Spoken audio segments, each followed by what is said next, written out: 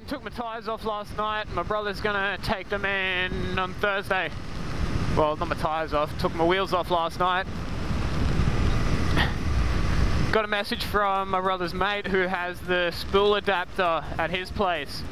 He messaged us, well, would have been halfway through while we were taking the wheels off, saying that he found them. But we only saw it until after we had completed it. Basically what we did is we've just used the flat mount, and it's kind of a little bit dodgy, but, well, actually it's pretty dodgy, but hopefully it does the job. Yeah, we've got the flat mounts and the back of the axle swing arm, back of the swing arm sitting on them. And we have the front of the bike lifted up onto the rafters of our garage. And that's what's keeping it up. And then we just put a few straps over the rafters for support in case the back does slip. So it should be alright. I mean, I've lifted this bike, the 250, up like that before, which I was more than comfortable doing because it weighs 1/15 of fuck all. Whereas I was a little bit more nervous doing it with the R6 because it's a bit heavier. Would hate for the rafters or something to come down. And yeah, basically fuck the bike completely. I'm going to swing past my mate's place tonight anyway and pick up the adapters just so I can either put them on with the bike as it is or just have them for later. As well as I need to find out whether I can borrow his tyre warmers for the track day. Because my brother's got his set, but he's going to be using them obviously. So I need to see if I can use his mate's set. So I've also been looking at different types of exhaust pipes to get from R6 so that it's a bit more legal, as well as I'll be able to then use it at other tracks like Lakeside and QR if and when I plan to get out to them. But geez, the majority of pipes that go on the R6 look like shit, at least in my opinion anyway. They all stick out the side in such a horrible looking angle. It looks like somebody's just like jammed a goddamn box into the side of the bike. None of them seem to have like a nice streamlined look to them, which is what I prefer. I've seen one which, I mean, like, I do like the short exhaust, but I just want it to follow the shape of the bike and not sit out at such a odd angle. One of the ones that I found that I like is it's a bit of like a growler exhaust. It looks basically like what I've got on the bike at the moment, the pipe that goes up the side, but instead of just being a bit of pipe with nothing on the end, it then goes to a box basically. And so that follows because the pipe comes up and follows the shape of the bike.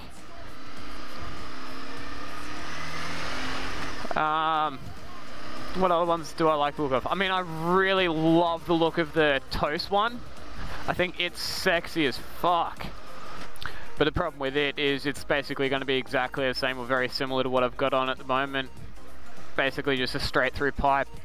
But it does look mean with the two exhaust tips out the side. What other ones have I looked at? Like, there's a lot of bikes that the majority of exhausts fit on that actually look half decent, but just for some reason the way that the pipes are shaped on mine, it sticks out at such a odd angle, and I don't know, I just don't like the look of it. Some people might, but yeah, I'm not a fan. I think I really just need to go and see a few of them in person, a few more pipes on the bike in person to see what looks nice. I mean, I absolutely love the sound of mine when I'm up there and going. I don't know. I may even look into getting two pipes.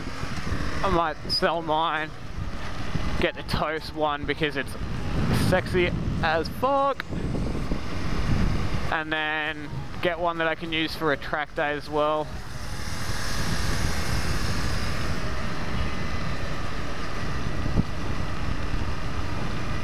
I'd love if the Toast one came with like a removable baffle or something.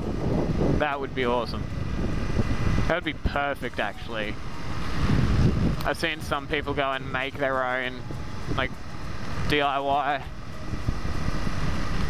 baffles for them, but it's not really what I want to be doing. And the other problem with getting two exhausts or doing anything like this, having two pipes or two configurations that I switch between, is that I'll need basically two different tunes on the bike, which is another thing that I don't really want to be doing. I don't want to be having to chop and change between two different settings. I mean, if I could map it out, if my bike had an interactive like ECU setup, then I'd be more than happy to, because then I could basically just press a couple buttons and it would be set up for one, and press a couple buttons again and it's set up for the other. What I would love that there's only like a handful of bikes nowadays that still make them, is I'd prefer the Undertale exhaust, to be honest. I reckon they look heaps better than the shorty ones outside, at least on some bikes anyway.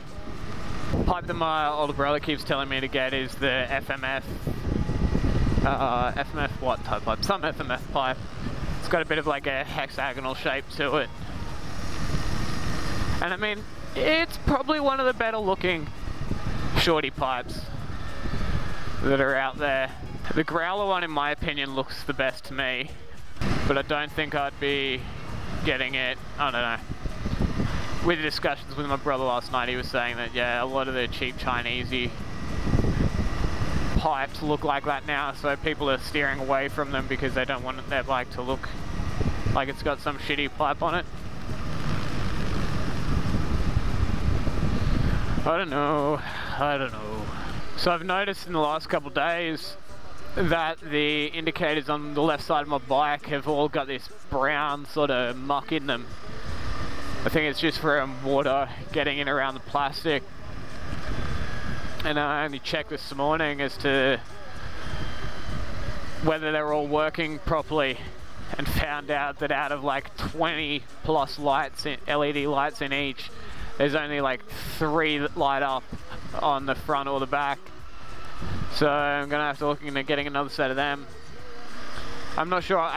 My assumption is that it's because of water getting in around the sides and basically wrecking them.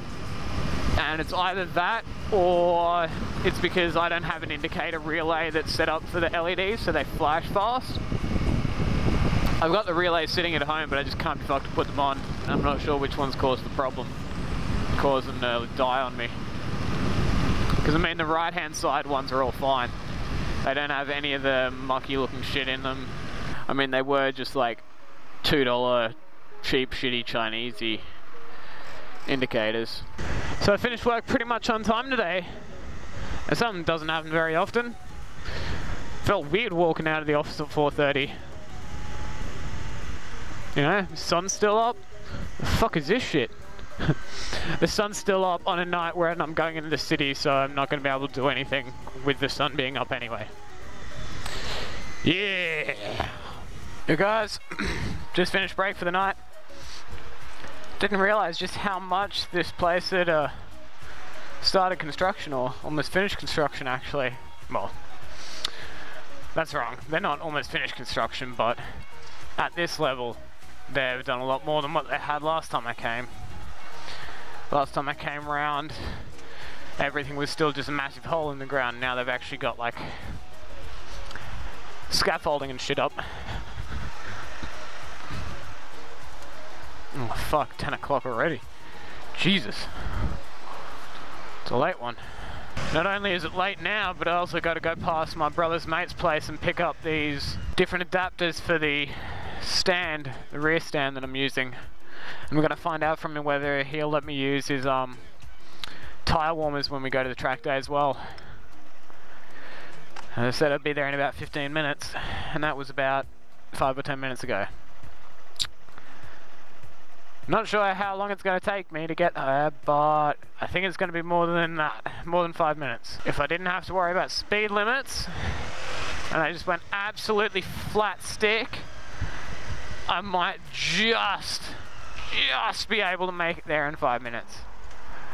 but I would be hauling ass, and I'd have to go through red lights. Like, that's no stopping. That's just from here on the R6, winding the shit out of her. I might just make it. Whereas now, CBR 250, traffic lights, shit's fucked. City cat. Jeez, I didn't realize they ran this late. Looks like there's almost nobody on it though. Oh, maybe I might stand corrected. Can't tell. Yeah, I think there might be 2 people at the front of it. So break was pretty fun considering I hadn't been there for about a month. There's this crazy chick that now does class, and me and my mate being quite vocal and obnoxious, she does not get along with us very well whatsoever. What the hell is that car doing? Anyway, as I was saying, break has been pretty interesting. The last couple times I've been there with this crazy chick. Ah, traffic lights! Yeah, she's basically been causing a bit of a nuisance for us. Like, we sort of do our own thing in the corner and can be a bit loud but don't interrupt the class, whereas this chick is just ridiculous. Like, she definitely has something wrong with her. Not all her screws aren't quite tight enough. There's definitely something missing. It's seems as though she might have like autism or something, or maybe more than just autism.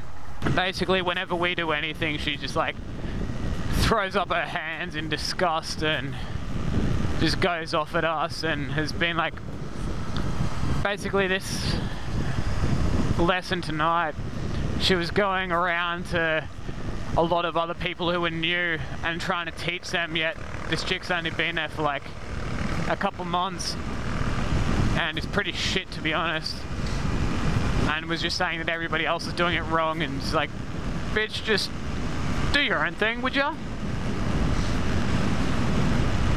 It's okay to give somebody maybe a couple pointers if they're new, but you don't need to be going off at them. You're not the teacher. My one mate in particular, Alex,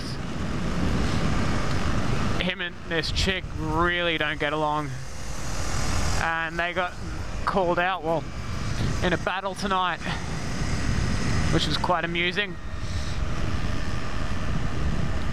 Them just throwing shit at each other, as well as what was funny is, so we already knew that my mate was going to battle tonight because he hasn't battled for a while, and my teacher's been going through getting everybody to battle. But my teacher, he showed us one like set, he was teaching us one like set of a couple moves and stuff, and then said just, oh yeah, do whatever you want after it. And I basically came up, well, I did my own thing after, and he was like, oh yeah, that's sick. And then went and taught it to everybody else. And that's one thing like that you don't do in break, is like copy someone's moves, called biting their moves. So I was basically joking around, was just going off at him saying that he's biting my moves. Even like, he said that he was going to do it anyway, but whether he was or wasn't. And then so after one of the battles that happened, my teacher comes into the circle and basically like calls me out, and I had to battle against him, which I wasn't expecting. So I'd been doing class pretty full on, and then went and had to battle him when I was fucked. And yeah, not having been there for like a month, I was kind of shit, to be honest. It was pretty shit. Oh well, all fun and games. Now, my mate's place is sort of just up here somewhere. I need to turn off. I think just after this bridge. I'm probably going to get lost, but we'll find out. I may take one wrong turn, I think. Maybe two, maybe a couple. Maybe I'll make it completely lost and have to look up on my phone. I think it's this one, I think. Fuck it, we'll go this one anyway. Looks promising. I think this may be it. Maybe. I think if there's a right-hand turn just here. Yeah. Fuck, I'm good. This one here. With a pulsar and a smashed up crawler. And my brother's old car with a flying spaghetti monster on the back. So just got these adapters, checked out my mate's new motorbike, and Aprilia SV something 550. SVX, I want to say. Supermoto. Motard is what it is. 550 motard. Looks alright in the pictures, but it looks better in person. Was telling him about how awesome the track day is going to be, because he's got an exam on and he's not going to be able to make it, so I was just making him feel like shit. Oh, fuck yeah. So I get to watch Dragon Ball Super when I get home, and Goku's just about to verse Vegeta in an all-out battle to the death. This is going to be fucking mental. Oh, it's really cold now, and I'm not even close to home. This is not a good sign. Not a good sign at all. I'm so keen for this track day. It's gonna be so much fun. Ooh, 250? Yep, 250.